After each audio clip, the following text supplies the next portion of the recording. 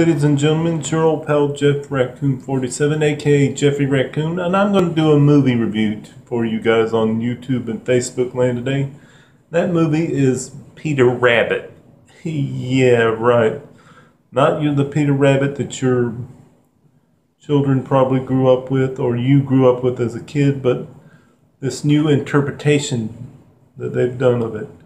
The movie was terrible. I mean, the only character that was likable was the character played by Domhnall Gleeson, who's most recently was in The Last Jedi as Commander Hux. I think that was General Hux, what his title was. But that, I mean, he played, and they kill off old Mr. McGregor, bring his nephew in. And I don't like it. I mean, why kill off old Mr. McGregor, who was played by Sam Neill?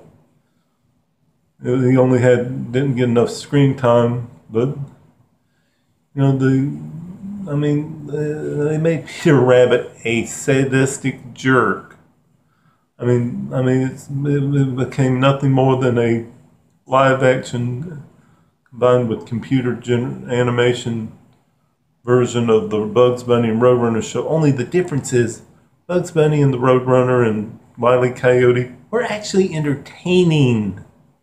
You get that? And when you make the false antagonist basically more heroic than the supposed protagonist, not good. Not good at all, folks.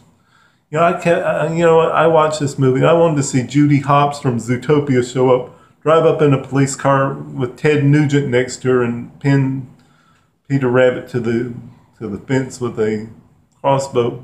Oh, not kill him, just pin his jacket up there to there and just hear him and Judy laugh at him how stupid he is. This movie was horrible. It was horrible, folks. And, you know, they take a childhood classic tale of obeying your parents and being good, turn it into a mean thing of somebody stealing vegetables. Peter Rabbit was nothing but a sadist. This version of Peter Rabbit, it's not a good version. Basically what he did was he was basically a thief and a sadistic jerk who hurt people. And and why go and take something? I mean, I can understand rebooting something to some point, but don't take try